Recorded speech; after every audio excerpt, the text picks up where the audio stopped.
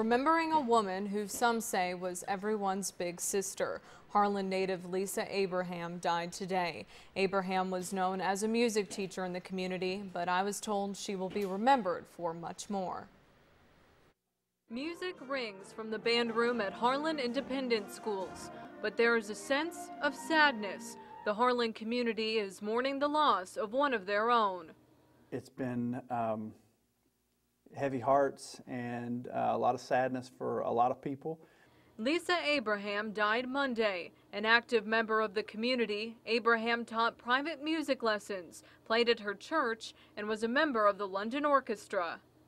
She just had this genuine love and passion for music and for kids.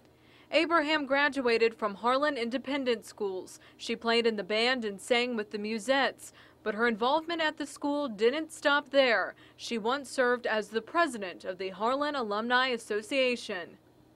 We could always call her and say, hey, we're thinking about doing this. What do you think? And she would just be, Johnny on the spot. Co-workers say Abraham's legacy will live on. She had a saying, once a dragon, always a dragon. I think we'll always remember her as the epitome of a dragon, just generous and giving and doing whatever she could to help our school and our community. Lisa Abraham was 51 years old. Visitation for Abraham is set for Saturday from 11 to 1 at Harlan Baptist Church. A memorial service will follow from 1 until 3.